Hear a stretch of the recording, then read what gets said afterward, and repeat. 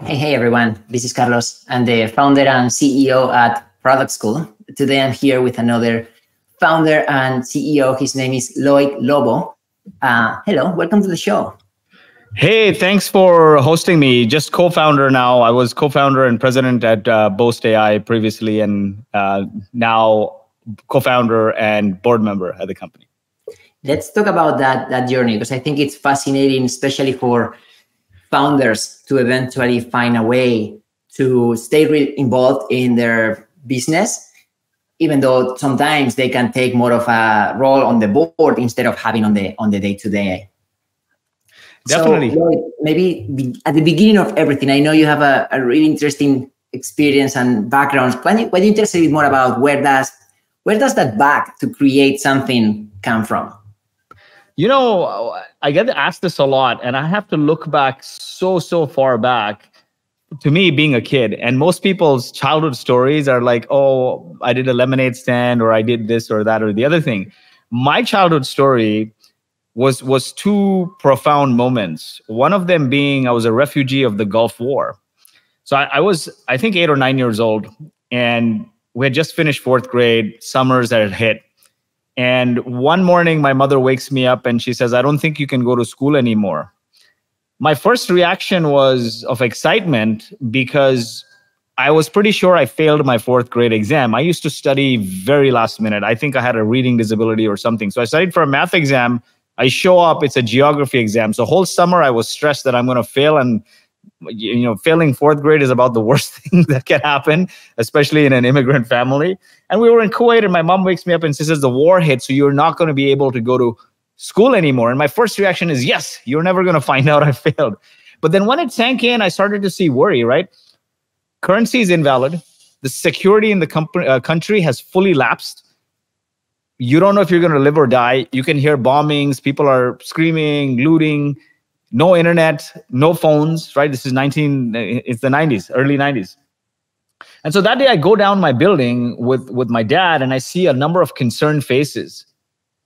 And, in 2023, when we hit, we all belabor on problems. You see how in the news, all problems belabor. But that was a time where we didn't belabor on the problem. Very quickly, people started to come together to form solutions. That building became I'll guard from 6 to 12. Somebody else is like, okay, I'll guard from 12 to 6. Somebody else is like, I'm going to organize supplies. Then there were other people saying, hey, their families have been displaced. And others are like, okay, we'll help organize shelter. So every building became a sub-community. Every building became a sub-community, communicated with another building, and it became the largest grassroots evacuation movement that took people to safety. And that day, I developed the appetite for two things, because what is entrepreneurship? Entrepreneurship is taking an idea to execution and impact while dealing with extreme risk and uncertainty. That was taking an idea to execution with extreme risk and uncertainty. And the other thing I got to understand was the power of community and community-led growth, and how communities can drive impact, where a country that is fully displaced is now rescued by the community. Word of mouth from building to building spread, coordinated with embassies, and evacuated the people. So it dates back there. And ever since I left that experience, I was always craving for more and more uncertainty. And I'm sure there were a lot of learnings there. And one thing that came to mind as I hear your story is that entrepreneurship is not just building a tech startup. Entrepreneurship sometimes, especially in situations where it's about life or death, it's really about building something that works, solves a specific problem, and all of these other factors around growth, venture capital, and long-term are very, very important eventually. But there has to be a fundamental problem that you are trying to solve. And sometimes you don't even need to incorporate a company to solve that company. Entrepreneurship can be that type of mindset. Exactly. You hit the nail on the head, right? It is about taking an idea, an obscure idea, to fruition, to execution, to impact, while dealing with uncertainty, ambiguity, and risk, and bringing people together. That is it. And one thing that I noticed between founders and product managers is that, in a way, product managers carry similar interest for identifying a problem and fixing it. Especially at the beginning, like a founder is wearing that hat. And I know that as the company evolves, there is a need to hire more and more product people, those problem solvers, regardless of how we want to call them. So I want to learn more about your own journey. Let's say, how did you, first of all, even before you started the company, I want to learn more about how you got that first job and how you started solving problems for others. Definitely. I want to say that product management is one of my favorite jobs. Okay. And it's probably one of the best skills you can learn is to be in product management at an early stage company. One of the best skills by far, especially when I say early stage, meaning all the way to if you have the opportunity to be a product manager under a founder. There's no better skill than that, because it'll help you grow beyond belief, right? Because think about what you're doing. You don't have product market fit. So you're talking to customers, you're validating the idea, you're figuring out what to build, you're wireframing, you're testing it, and you're repeating the whole process and everything that you learn there. Because at that stage, you don't have a product marketer, you don't have a project manager. So you're doing everything yourself, and you become so good at it that it helps you eventually hire the right people as you scale. So I wanted to start by saying that. So I studied engineering. Okay, I studied a bachelor's in software engineering. One of the few schools at the time when I graduated had a bachelor's engineering degree in software. Now, I always had this appetite for risk, and just surrounded by entrepreneurs, wanted to go into business. So I asked somebody, what is the best skill I could learn if I wanted to be a business person someday? And they said, by far, sales. Sales is the best skill. Selling is everything. And so my first job, I only applied to sales jobs.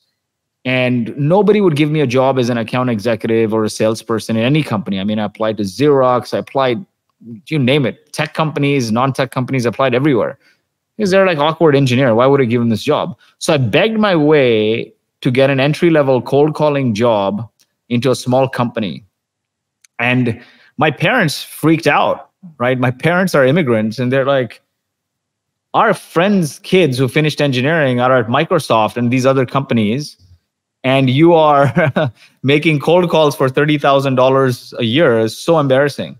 Fast forward today, that skill, Carlos, I kid you not, was formative to me, helping me not only in product, but helping me as a founder, right? If you think about it, we often say we want to improve our skill in something. We want to be a better writer or a better product person. Yet we don't do the things that enable us to do that, to get there. The best way to become better at something that you suck at is to do a lot of it. Keep doing it, keep doing it. Because you start with volume. It's like carving a sculpture. You start heavy and then you go fine and fine and refine. So you do it, you do it, you do it. And I knew that communication, and in speaking with my relative who was an entrepreneur, that communication was the key skill. Is like, that's why he said go into sales. There's no other job that would let me communicate as much, right? Sales is the only job that'll force you to communicate. And so I went into... Yeah, and I think it's about like building and selling. Like when it comes down to like the most basic skills for a business to continue growing, you have to have something that people want, and you have to be able to communicate that and close it. Exactly. And so it was the best skill I learned. And so then the next job I took was at a startup, and it was to do sales, like moving from cold calling to actually selling. Now, when I joined there, the job actually ended up being that talk to customers, figure out what to build, write down the specifications, give it to the developers, then also, by the way, do all the product marketing and build the website and everything else. Now, I went to university in Canada, and my first job was in Canada. And so when I moved to the States, I was on a visa. So I'm like, I can't do anything.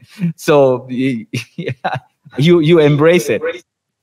And so the skills I learned in cold calling was very helpful, because now I could polish the messaging, pivot on the fly, learn to negotiate, learn to understand pain points. And so I started meeting very big companies like Tiffany and Company, Armani, Simon and Schuster, and it was the best experiences ever. And the thing is, a few months after I joined, there was a COO who was managing that whole product process, that whole department, and he left. And so they didn't fill that gap. So it became a great experience for me going, meeting these big companies, then walking their plant floors, walking their facilities. It was a warehouse control system software company. And so understanding their entire flow and then designing what to build. Now, because I studied software engineering, I knew user experience was a course, software design was a course, and combined with communication, which I lacked so much graduating, now I could actually communicate to the customer and pull their pain points and then distill it to commonalities, and then also convey that through wireframes and specifications to the developers on what to build. Yeah. And so that's how I transitioned. The funny thing is also, especially in smaller companies, maybe they're not roles that specifically define what you're doing. They don't have the title product manager or business analyst or account executive. But at the end of the day, it's like when I'm as a founder, I look for people with potential, and if I have problems, I'm going to try to delegate and try to put my best people in the biggest problems. And it makes sense, but it's also a little counterintuitive for that person saying, okay, like, I'm busy. Why are you keeping me busier? Well, because busy people or overachievers always find a way to make things happen.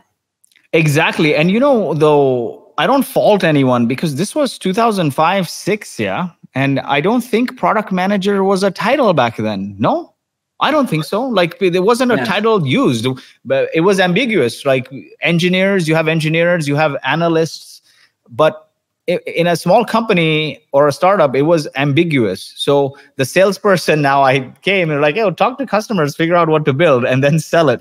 But then I learned the third important skill, which was crucial for me, is I now needed to write the messaging, build the websites, and do all the product materials and everything. Like, that was a time where the world wasn't so digital in that sense. And so I needed to learn everything about digital marketing. And every piece of information that I could find online was from HubSpot's inbound marketing community. So I was a big part of that inbound marketing community. I took their inbound marketing certification.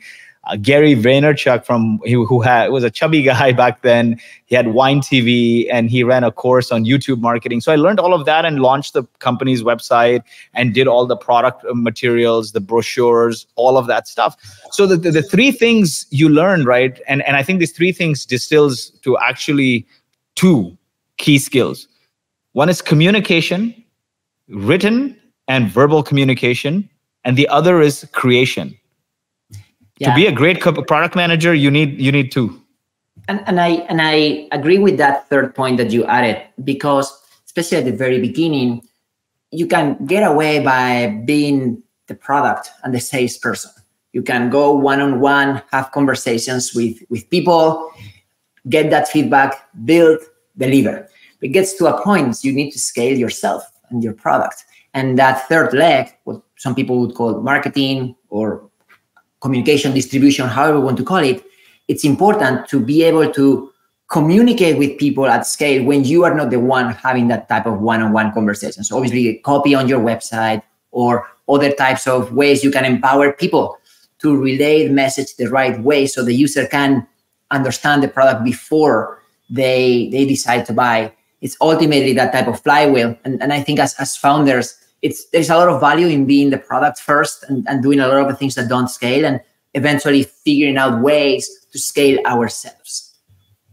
Exactly. And if you don't do anything yourself, it becomes very hard to figure out what good looks like, especially when you're going from a startup to a scale up, right? The way I look at it, there are 4 distinct phases in a startup.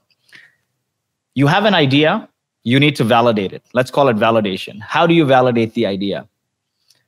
Talk to hundreds of customers, or create landing pages, whatever it is. Talk to customers, figure out their pain point, figure out if your proposed solution resonates, then maybe get 10 people to invest their time or money to try it out.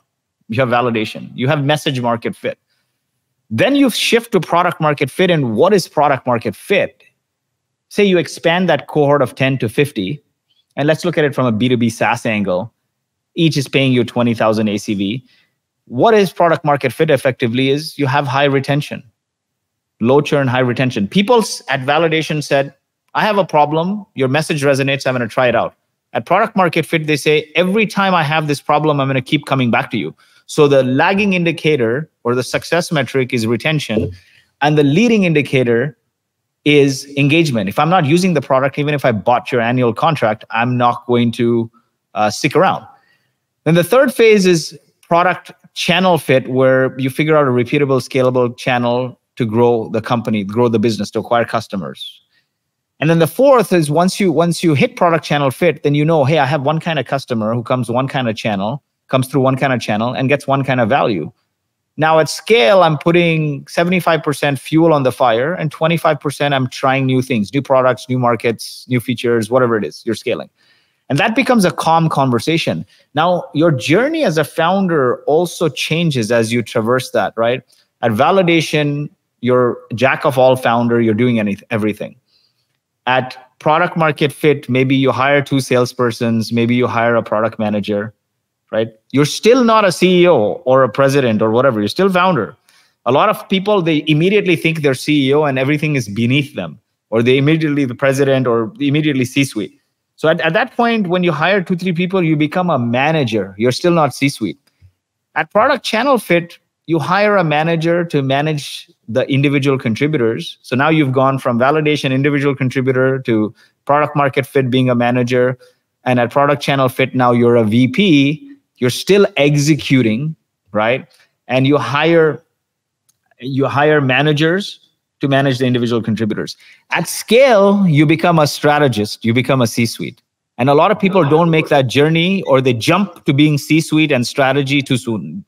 Well, let's talk about these layers, because I think there's obviously so many things you can acquire just by failing, by doing, but hopefully we can at least pinpoint some of those learnings for you. I think when you have nothing to manage, you are the product, you are the founder, you are everybody.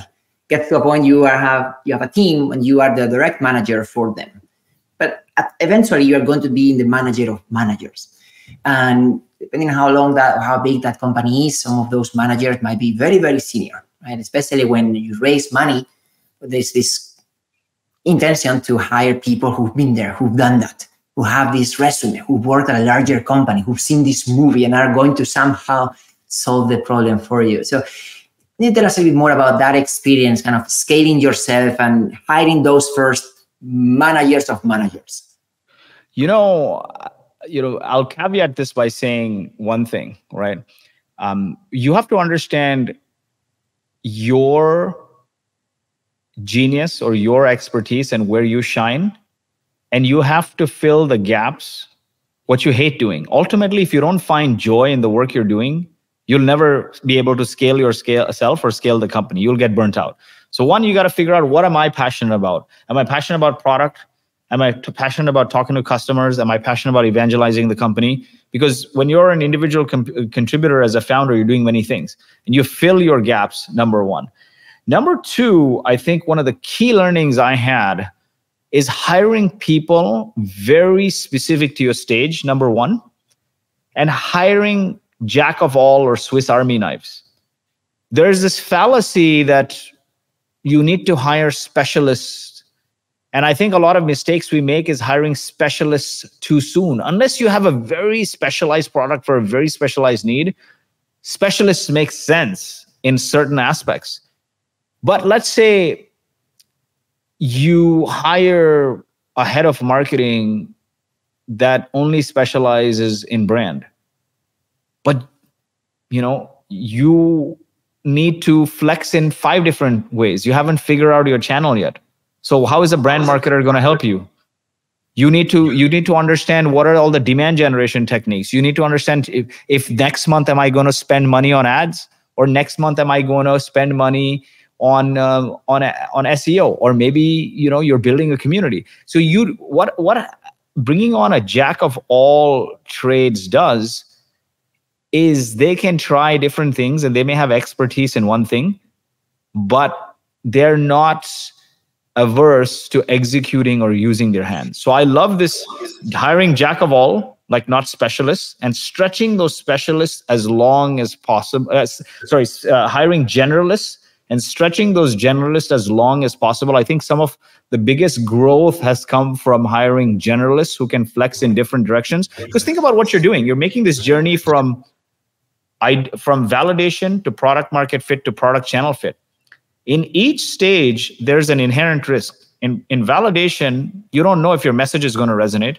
In product market fit, you don't know if your product is going to resonate where they stick around. So there is a risk of engagement, right, or usage. And in product channel fit, you don't know which channel is going to work. So you have a risk of losing, exploding your CAC, or just burning through cash to get customers. I agree, and I think that applies to other functions. I've seen this in product. By definition, product managers might come from a specialist area, but eventually become generalists because they need to be good enough at engineering, design, data, marketing, sales. Exactly. You name it.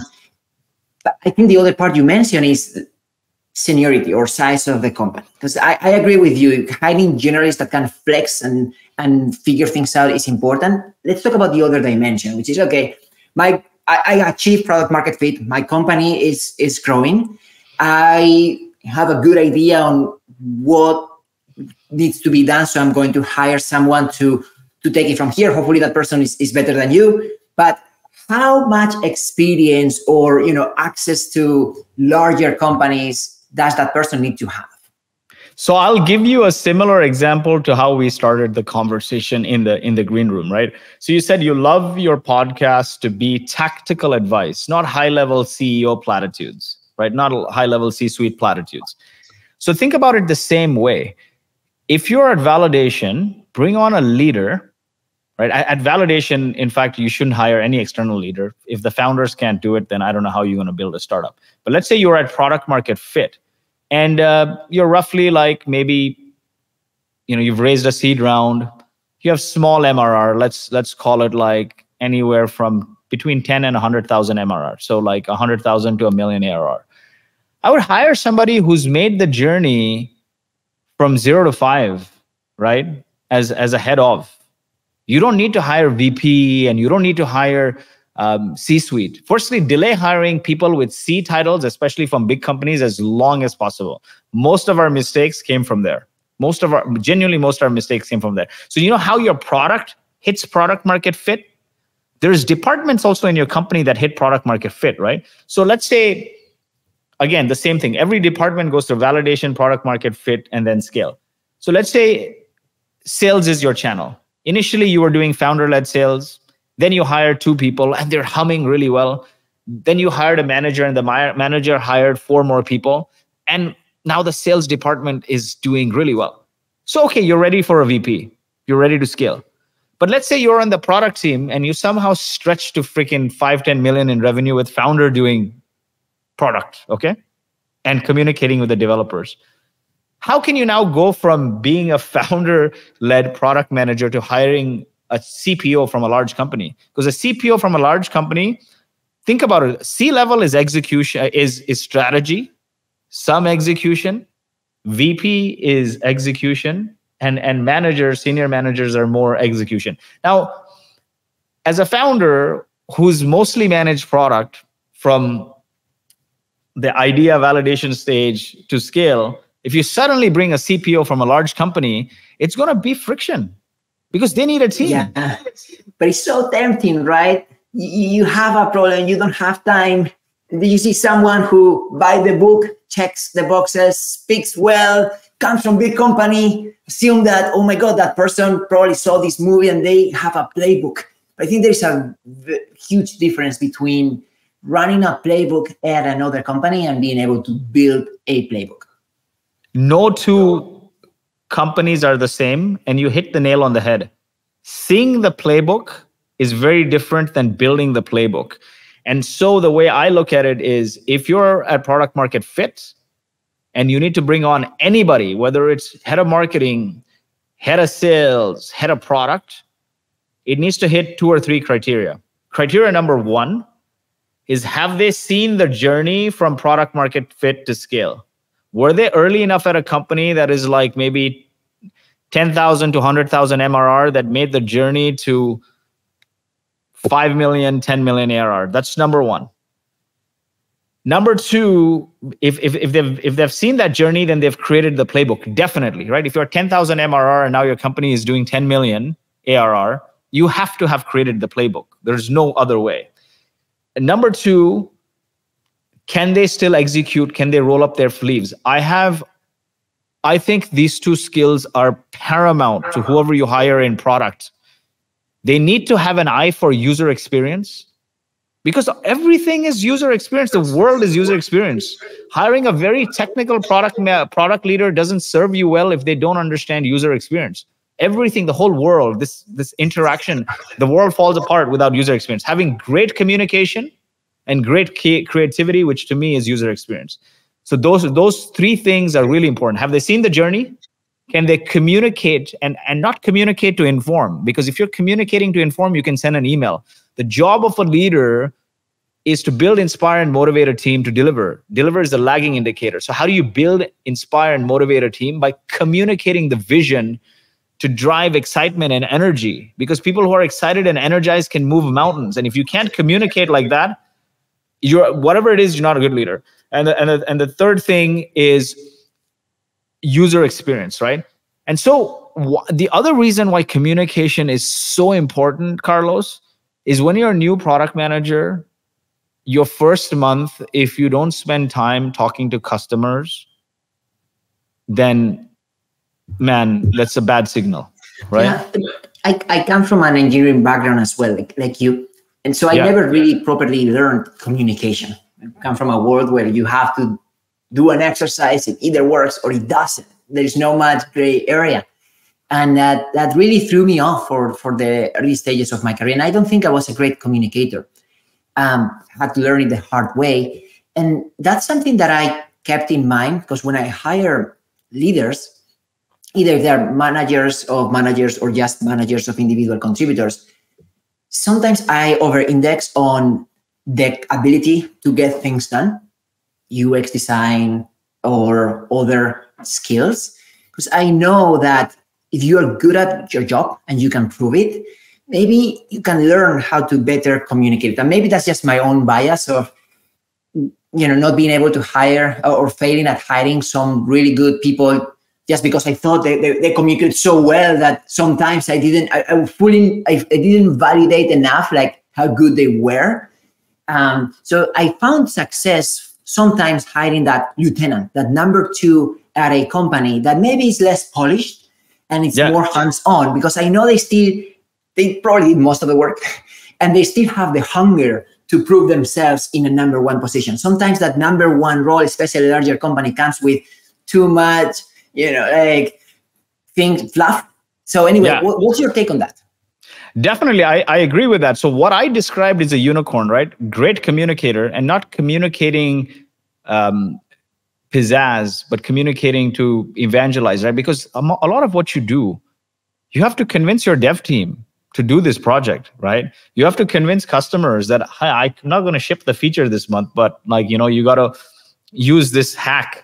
Or you got to convince the CEO of the company that, no, I'm not going to build this. I don't care how much you're in love with this idea and you think it's the vision, but now is not the right time. So that is, when I say communication, meaning it's a skill not to create buzz, but it's a skill to evangelize people and influence them to your way of thinking. So I think that is important. And the second one is ability to execute with speed, creation, right? Execution, creation with speed, and UX is a big part of that. Urgency is a big part of that. So what I like to ask is, have you ever been in a situation? Describe to me a situation where you had to ship a big feature within a certain crunch time frame, and what are all the things that failed, and what would you do better? But the other thing, what I find is all our failures, I kid you not, man, came from hiring big company execs too early. I don't know how else to say. And maybe I'm a data point of one, but that data point of one is valid when I've talked to hundreds of other people. But all our failures, I mean, I say failures meaning hard lessons, because the company is doing great. We've since the funding, we've doubled or more. It has come from hiring big company execs who don't understand the pulse of a startup. So I think one of the key things there is hiring stage specific, meaning somebody who has, if you're trying to make the journey from 1 to 5, then somebody who's made that journey, who's created that playbook. Now, if you're trying to go from 10 to 20, don't hire somebody who's at a company that's doing $1 billion in revenue, right? Because their teams may be bigger than your whole company. Hire somebody who's seen the journey from 10 to 100, who's written that playbook. And a lot of the times when you hire people from companies that are at $1 billion in revenue, big public companies, they look so good in resumes. But by the time they joined that company was way past 100 million. They never created the playbook. So You said it right. Hire the people who create the playbook. And it doesn't really have to be somebody you can be one down from the person who created the playbook, but they actively experience creating the playbook. They can communicate to evangelize and influence people to their way of thinking.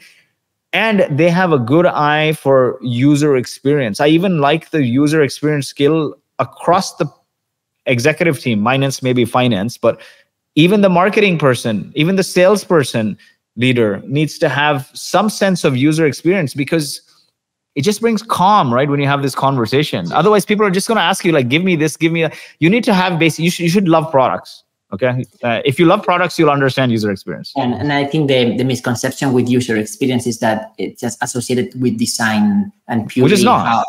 Exactly. It's not. And then bringing this down to how actually things work.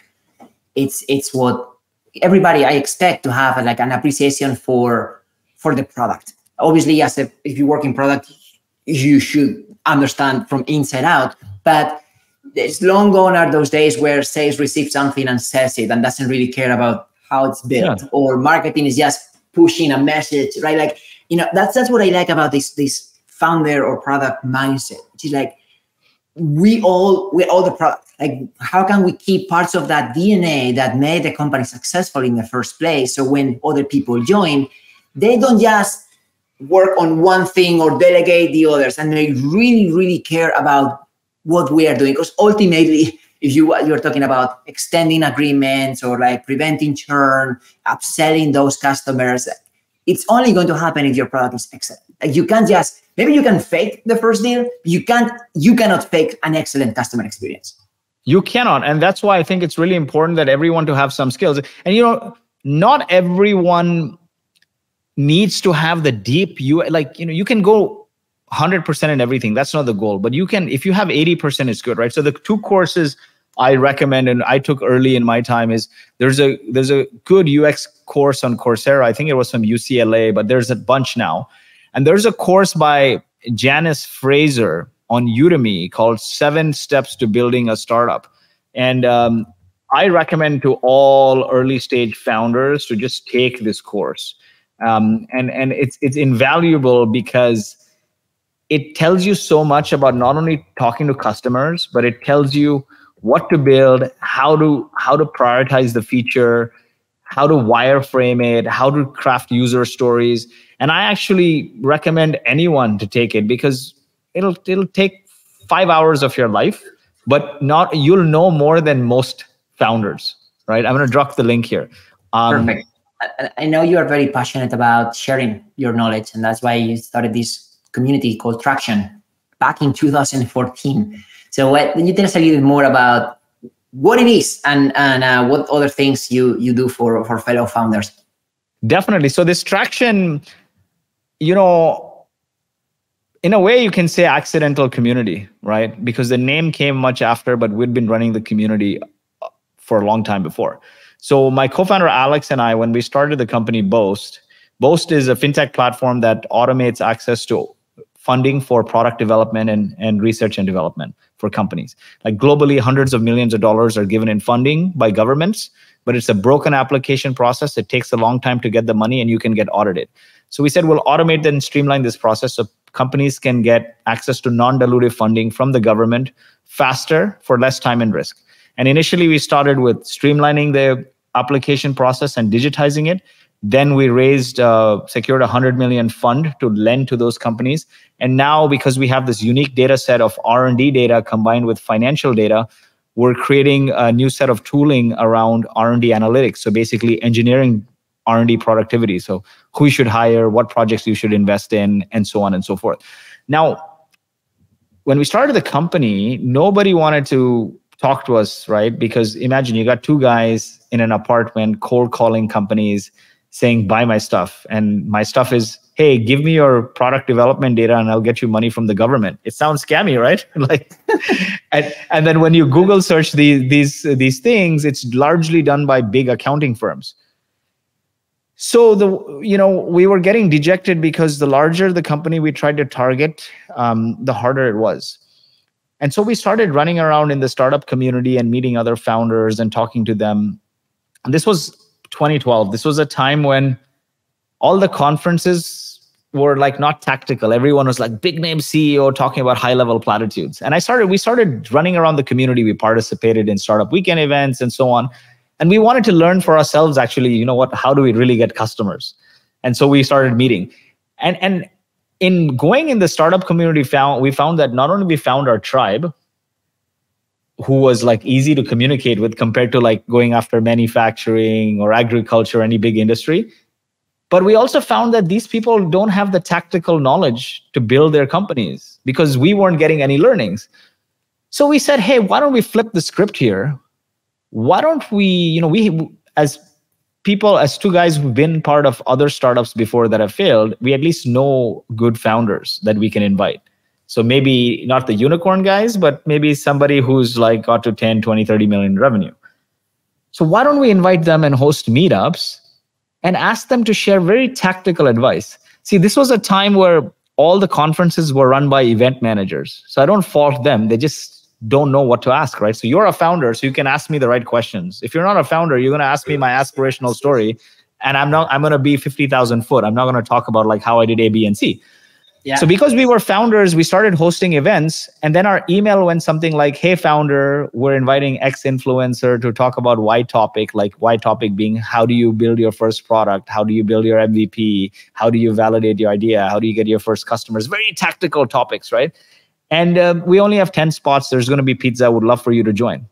We sold the first 10 spots. It was free. The next time we did the event, more 10 people. Every time more and more people used to come. One day, 200 people showed up to the co-working space, man. And the co-working space guys are like, listen, this is not a meetup, a pizza meetup. Now you hijacked all the tables and everything on the floor. This is a conference.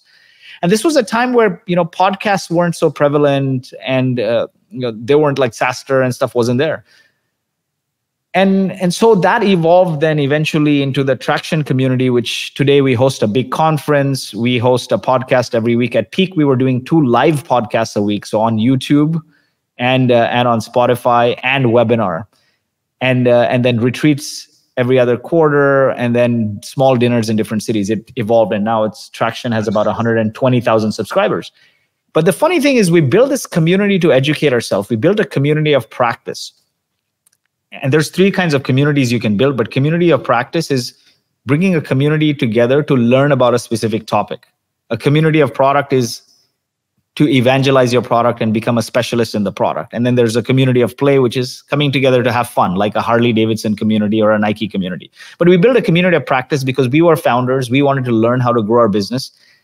And coincidentally, what happened was all those people that started coming to a community not only ended up becoming customers, but other partners started showing up to the community. And so we built this great dynamic of a community where we were able to bootstrap Boast with no marketing team to 10 million with the power of this community, because not only we got customers from it, but we got partners. We built partnerships with accountants, bankers, incubators, accelerators that started referring us business. And it gave us good social proof. Because think about it, from 2 guys who are cold calling you from an apartment to say, give me your data, which is, man, you're giving your IP to somebody. it requires a lot of credibility. To now, we're inviting you to events and you're seeing eventually like folks like Jeff Lawson coming to our events, or Uber's previous CEO came to a meetup. Then we have the social proof. I call it brand rub. You associate with somebody who has significant social proof, so you get credibility. Now, if you do that repeatedly, you follow in this path of visibility, credibility, and then you make money. So profitability. I think you and I have been living a parallel life in that way, because I also started the product community in 2014 for a very similar reason, and just wanted to learn from the best in our own industry. And then from there, really finding value for the people, not just for myself. And then I think the consistency piece that you mentioned is critical, because sometimes we look at this right now and be like, oh my God, there is a conference, there's 100,000 members in your community. Well, because you've been grinding for almost 10 years, starting in very small places, one founder at a time, and ensuring that those founders get value, because otherwise they're not going to recommend this to other people. Like, I think, especially when you're doing things in person, you're putting your name out there. And for me to recommend someone to come and spend their time or sometimes their money in this, I'm only going to do it if I believe in it. So how were you able to create that first group of evangelizers that were able to help you bring other founders to the community? Definitely. So because we were not looking for anything, right? And we started called the community traction. Firstly, initially it had no name. So it was like, oh, the Boast guys are running an event and they bring cool people. We were not selling. And that's the thing, right? I'm not saying not to monetize. If you don't monetize your community, you will not sustain. But there's a way to monetize, right? So this was a time when startups had no other support, okay? Accountants, bankers, lawyers would make fun of us. They're like, we're going to eat your lunch. Why are you going after this startup market? They're all going to go out of business. Go after manufacturing. It's huge. You know, you win in life by having a contrarian view and being right. And we bet that, this is in 2012, that the startup market is going to explode and it's going to drive our business. And fast forward, it did, right? And when you're helping, and I truly believe this, fall in love with your customer and make them successful beyond your product or service. Yesterday's innovation always becomes tomorrow's commodity, right? GPS, you couldn't get your hands on it. Then the GPS became an option. Now there's CarPlay. It's a commodity. But if you build a community, you won't become a commodity, because you have this constant feedback loop of customers, of product feedback, of brand recognition, and they want to help you. I'll give you a very good example of this. In the 80s, Harley Davidson almost went bankrupt. When the Japanese manufacturers, when the electronics was getting commoditized, they started bringing these fancy sport bikes. And the company almost went bankrupt. And it's a physical product, but nonetheless, the example applies to us all. And Harley Davidson leadership made community a company strategy, not a marketing strategy. They started sending the leadership out and started rider clubs around the camaraderie of riders. They built a community of play. And bikers became employees, employees became bikers. And over time, they created this ritual around weekend rides, getting together, weekend rides, coming together. And those riders started the Save Harley movement. And not only they save Harley, but today they run campaigns to cure cancer and autism and all of these things, right? And so that's what it does. And they leverage the community to get feedback, to build future products. And now they have one of the strongest iconic brands, right? You can recognize a Harley Davidson fan just by what they're wearing. So I think that is the key element is, if you start by saying, how can I make money from you? People are going to be turned off. So there's, like I said, 3 kinds of communities. Community of practice, which is helping people together, what you and I started. There's a community of play, which is like Harley Davidson or Nike's, where you bring people to have fun, Red Bull's community. And there's a community of product, which is GitLab's community. You code together. Or Atlassian's community, you learn to build the product, right? You become a promoter of the product. If you don't have product market fit, don't build a community of product, because people think you're trying to sell to them. I think that's a great point. Building community sounds great, especially when hearing it from a successful community leader. But I think the story behind becoming successful is what is sometimes overlooked.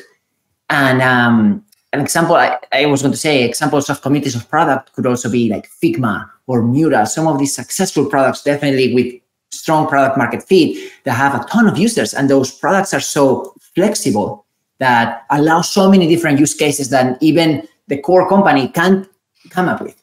So they are able to empower community makers, like people who are users, to share templates, to share stories, help each other out. I think that could be a good example, a community of product for a lot of product leaders out there thinking, okay, if I were to create something, maybe a community of practice, it's too broad for a specific product. Maybe a community of play, it's also like very deep, it's hard to come up with, and you need a really strong brand recognition. But I think anyone who's on that post-product market fit phase could spend some additional time figuring out how users are using your product. And if that leads to a community and you can put customers to talk to other customers, that is fascinating.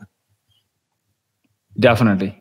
Exactly. Right. Like Notion, like Canva, that sort of thing. So you've described it right. But when you don't have product market fit and you're just trying to build an early community, then, like HubSpot did this, right? I said in the early days, everything I learned about marketing and product marketing and sales or some HubSpot's inbound community. HubSpot didn't really have much of a product. So I started searching marketing, sales, product marketing. I started learning all these things, joined their community. They had a community of practice, how to make people better marketers, better digital marketers. Gainsight also, in the early days, they had the Pulse customer success community. They didn't have a product, right?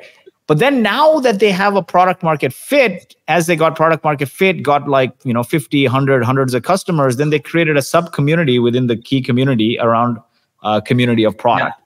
Yeah. And I like those points, HubSpot, Gainsight, because at the very beginning, they didn't push product. They really tried to become that community of practice by learning best practices regardless of the product. Eventually, obviously, as you get product, you can find ways to evangelize, monetize your community. But I think being clear on like a community is not just a sales mechanism. Otherwise, it's not a community. It's an audience, and that's fine. Like not every company should have a community. But I think if you want to create something bigger than yourself, bigger than your company, there has to be value for the users beyond your product. Exactly, right? That's why I keep saying, fall in love with your customers and make them successful beyond your product or service. So I'll give you one very key example, right? So, as I mentioned, I'm writing this book, From Grassroots to Greatness, 13 Rules to Build Iconic Brands with Community-Led Growth. For that, I talked to about like 1,000 leaders in the community. I joined a number of communities. I joined like Nas Daily, which is a big YouTuber with 20 million followers. He has a creator community. I joined that. I was already a part of a bunch like Saster, my community. I joined On Deck. I joined many communities. And then I talked to leaders from community-led brands. And I found not only 13 common rules when I was asking the same questions over and over again, but I actually found 4 distinct phases that every obscure idea, which became eventually a worldwide phenomenon, that went through that. 4 distinct phases. From Christ to CrossFit, every obscure idea that became a worldwide phenomenon went through these 4 distinct phases. People listen to you or buy your product or whatever it is, you have an audience. When you bring that audience together to interact with one another, it becomes a community. When that community comes together to create an impact that transcends your product or your profits, an impact that's tied to your purpose, it becomes a movement. And then through rituals, when the movement has undying faith in its purpose, it becomes a cult or a religion. And you think that through, right? And you look at, like I said, Christianity to CrossFit, but look at the journey of the most iconic bands. It's audience, community, movement, religion, or cult. And it's the same thing. People start listening to them. They bring them together. There's an impact. And you said it right? You have to help them beyond the product or service to build that community, to take that next step, that leap. And that's when you actually can become a movement. That's why Harley Davidson became a movement. That's why Mr. Beast, a non-tech product, is a movement, because helping raise 20 million to plant 20 million trees, or 30 million to pull out 30 million pounds of plastic is a movement. And then you start forming these rituals, like Harley Davidson has the weekly rides, right? Then CrossFit has the workout of the day. A lot of tech products have different rituals imbibed in them where, initially they force you into the ritual rather through triggers, right? Emails, push notifications. Eventually what happens is you get so invested in the product ritual that it becomes a habit. And Nereal talks about a lot of this as well, but it becomes an internal trigger because you get some variable reward and then you make an investment and it becomes an internal trigger. That internal trigger, once it happens over and over again, that core action you can elevate to being a ritual. And if it leads to that ritual tied to a greater purpose beyond your product or profit, will help you become a cult-like brand, is what I started discovering. Well, Lloyd, it's been a pleasure to spend time with you and discuss community, executive hiring, playbooks, your story, cold calling and building business as both, and also community as traction. Thank you so much for your time.